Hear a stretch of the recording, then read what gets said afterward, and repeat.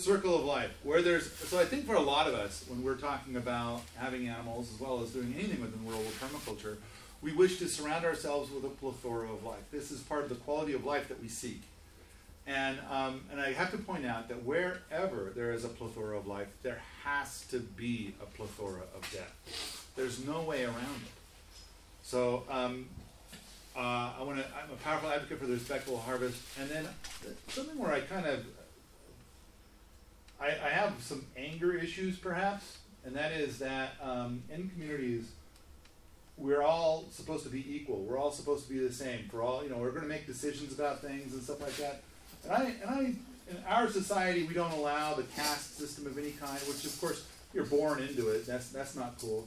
But I do believe that if you're in a community, I like the idea that whoever it is that harvests the animals is, up a notch, because it's easy for everybody to just say, I'm not doing that.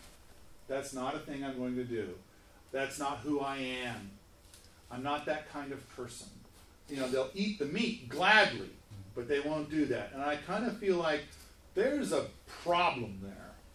And so I feel like either the community as a whole, universally, 100%, has a greater respect for whoever does that job, or everybody in the community needs to do it respectfully and without a bunch of fucking whining.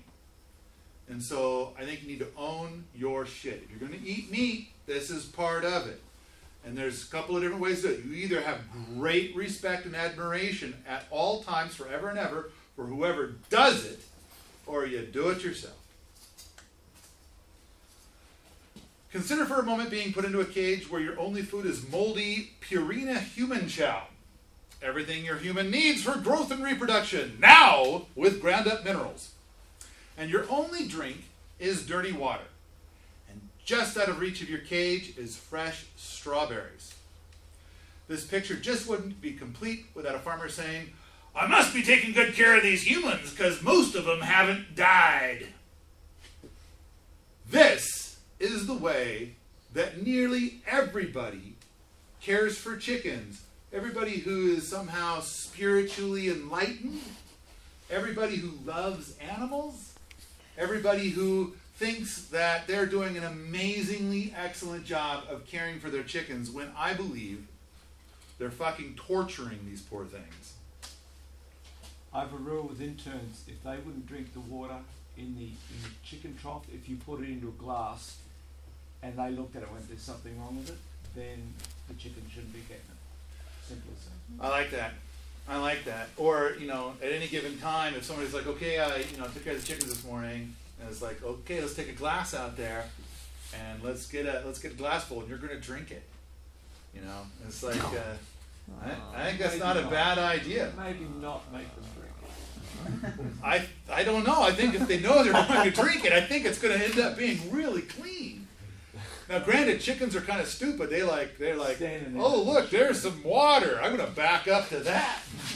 Drop a greaser in there, because Steve, the chicken over there, he's such a dumbass. Big Steve. So it's like, I don't know.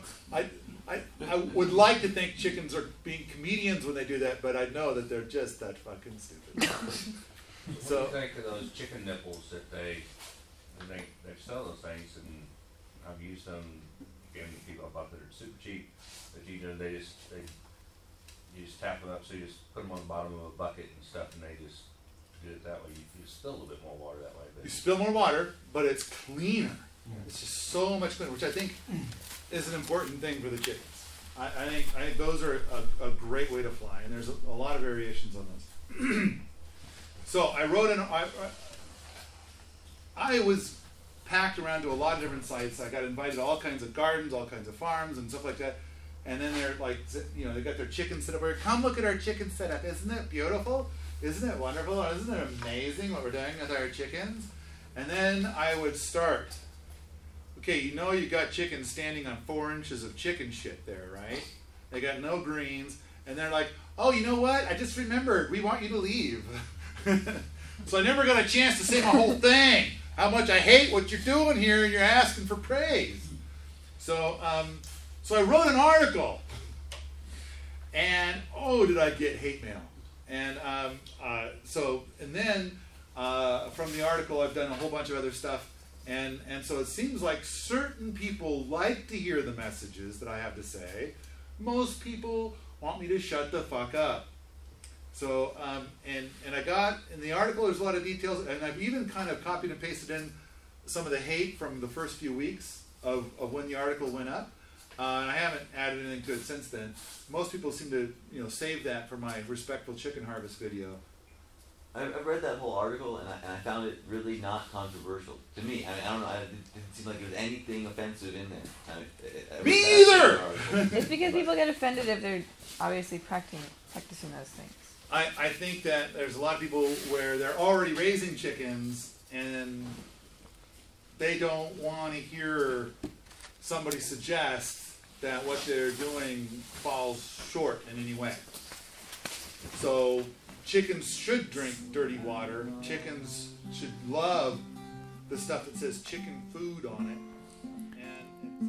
If you like this sort of thing, come on out to the forums at permies.com, where we talk about raising chickens, homesteading, and permaculture all the time.